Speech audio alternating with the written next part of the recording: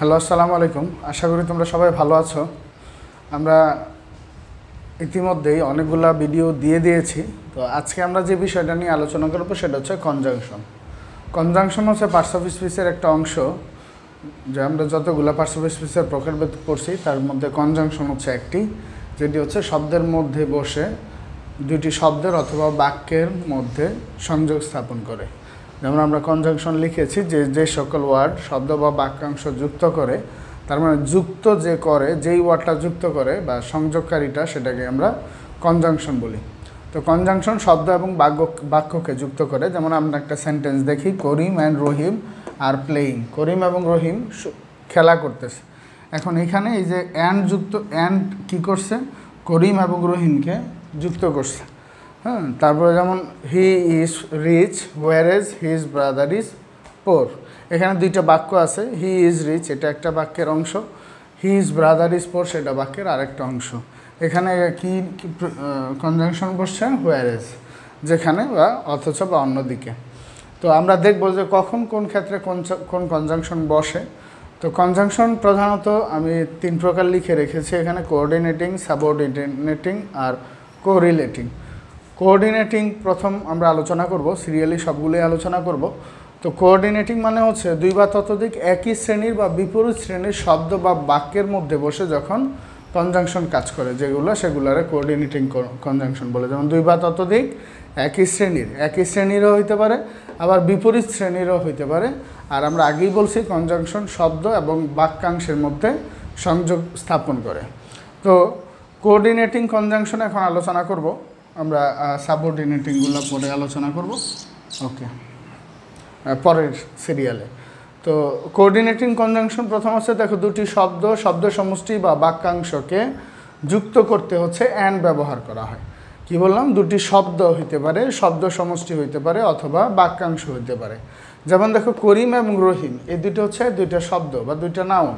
এখন করিম এবং রহিমকে যুক্ত করছে কে, অ্যান্ড যুক্ত করছে। অ্যান্ড একটা প্রিপোজিশন, তাইলে দুইটা শব্দ অথবা শব্দ সমষ্টি অথবা বাক্যাংশকে কোঅর্ডিনেটিং কনজাংশন অ্যান্ড যুক্ত করে। তারপরে অথবা বা নইলে অর্থে, যেমন তুমি কোনো কিছু একটা করো বা না করো, না করলে কি হবে, বা এটা না করলে ওইটা হবে, এই ধরনের শব্দের ক্ষেত্রে অর ব্যবহার করি। যেমন ডো অর ডাই, যদি কাজ করো অথবা মরো, কাজ না করলে মরতে হবে। তার মানে দুইটা হচ্ছে কিন্তু একই, যে ডো কাজ করো অথবা মরো, তাইলে এইটা করো অথবা এইটা করো, যে কোনো একটা তোমাকে করতে হবে অথবার ক্ষেত্রে।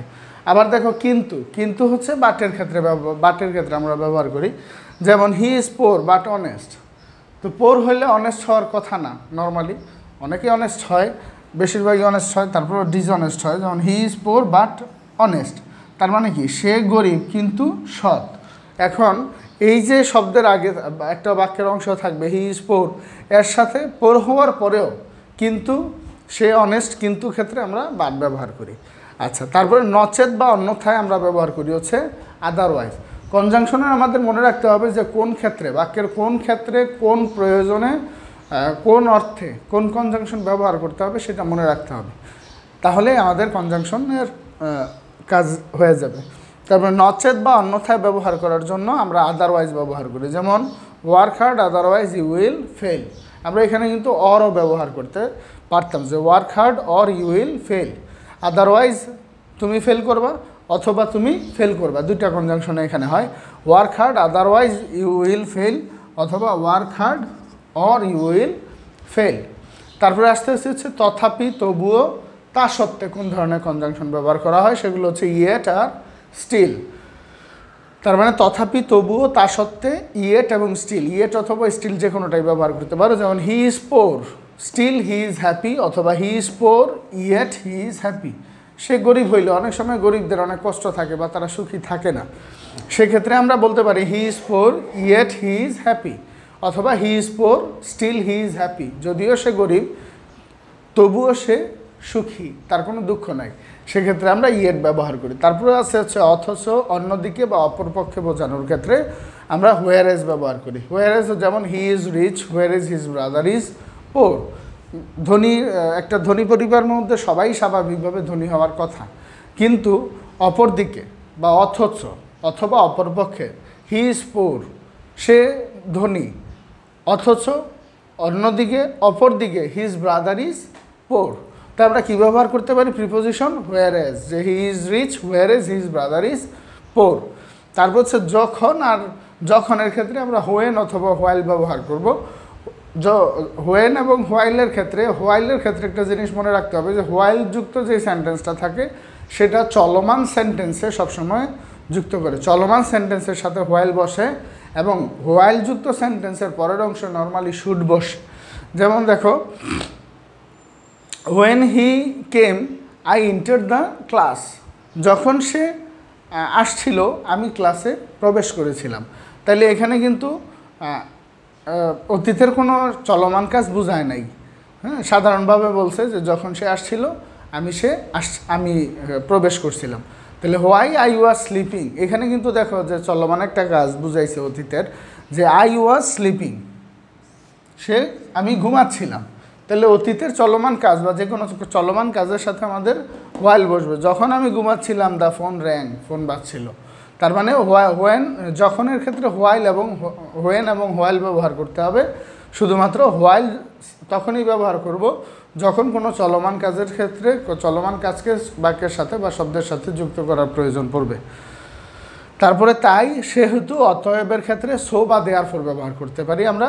যেমন আমরা সবাই পত্রে লিখতাম যে I there for pray and hope that, so I there for pray and hope that. তার মানে সুতরাং অথবা অতএব, তবুও আমি প্রার্থনা করতেছি এবং আশা করতেছি। পত্রে আমরা প্রায়ই লিখি এই ধরনের সেন্টেন্স।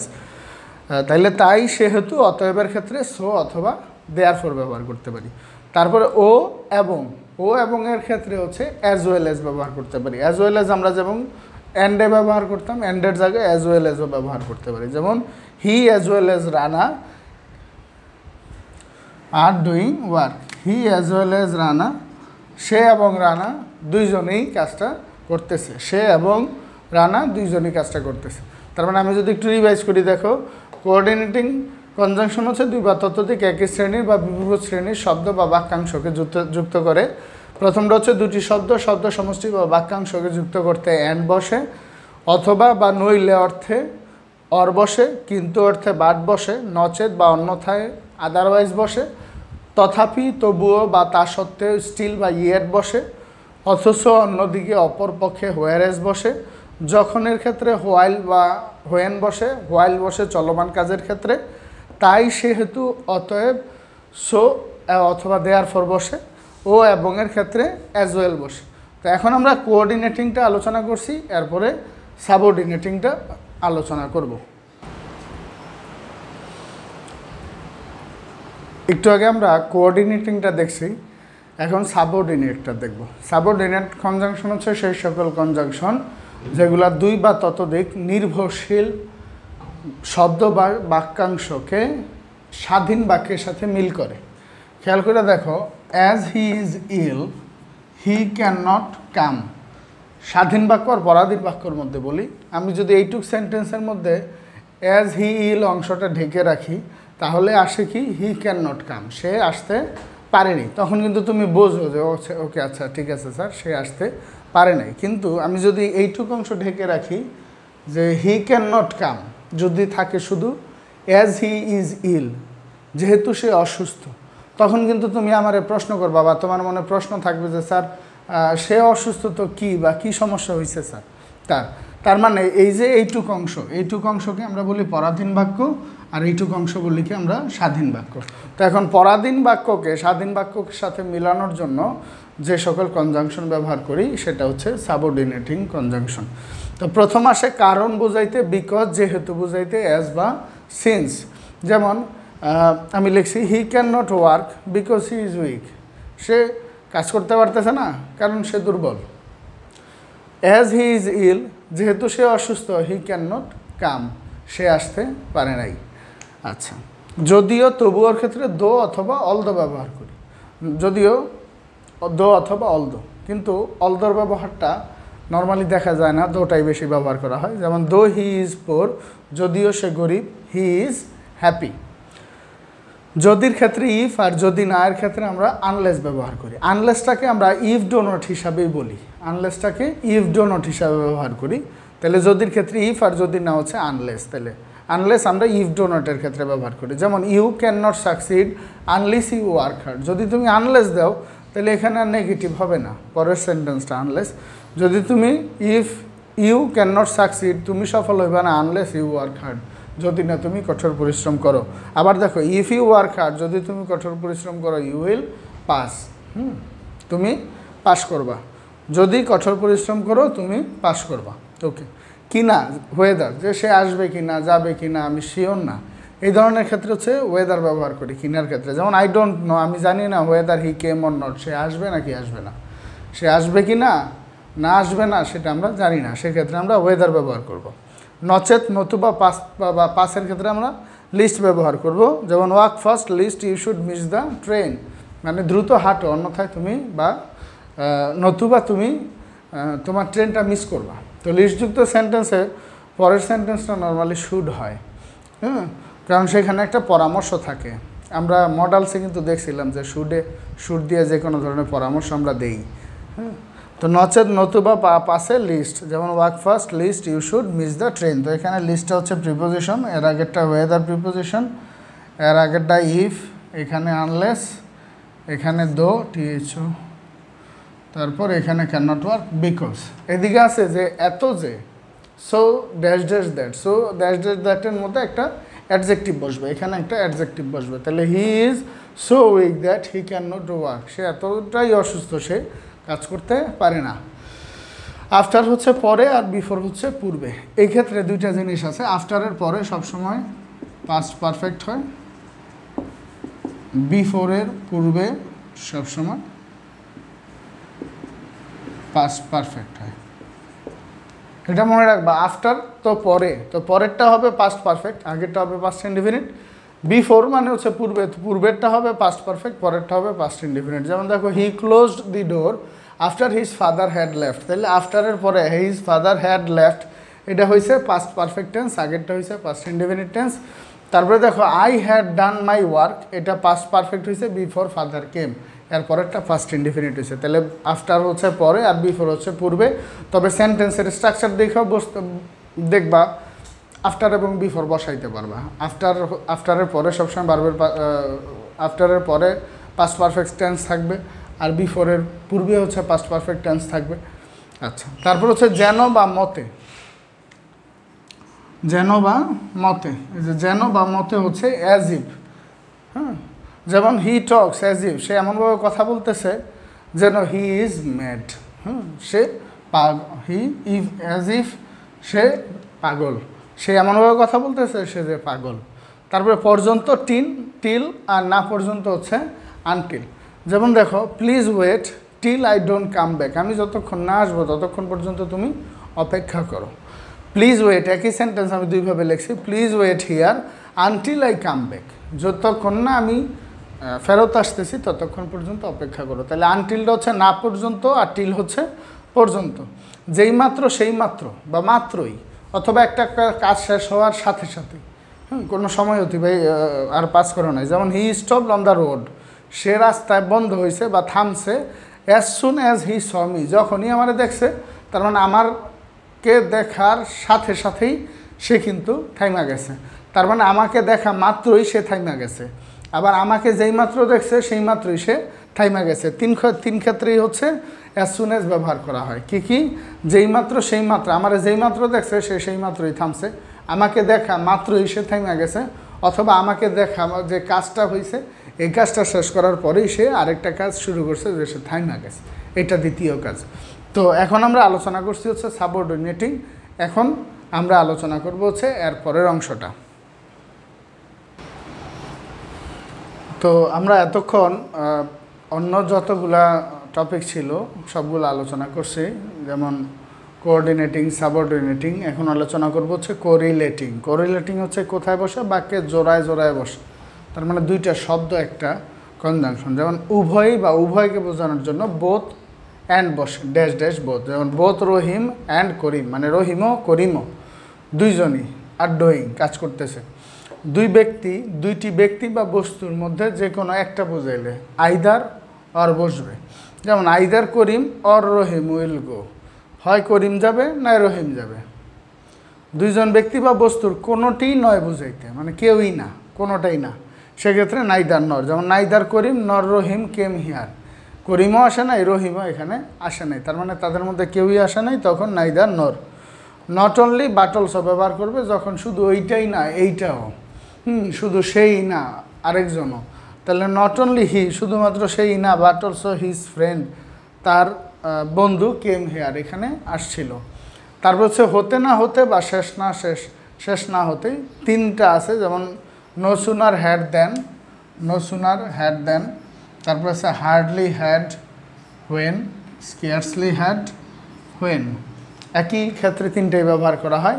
হতে না হতে শেষ না হতেই একটা বাক্যের অংশের আগে থাকে নো সুনার হ্যাড, আবার আরেকটা বাক্যের অংশের আগে থাকে হচ্ছে দেন। হার্ডলি হ্যাড এক অংশে থাকে, হোয়েন আরেক অংশে। স্কেয়ার্সলি হ্যাড এক অংশে, হোয়েন আরেক অংশে। যেমন no sooner had we reach the station then the train left. Hardly had we left our home when it began to rain. Scarcely had we left our home when it began to rain. তো এই কয়েকটা প্রকারভেদ ছাড়াও আরও কিছু ভিন্ন আছে, যেমন সত্ত্বেও ইন স্পাইট অফ অথবা ডেসপাইট বসে, ইন স্পাইট অফ অথবা ডেসপাইট, সত্ত্বেও। তা এখন যেমন কি ডেসপাইট ব্যাড ওয়েদার অথবা in spite of bad weather we went out, আমরা বাইরে বের হয়েছি।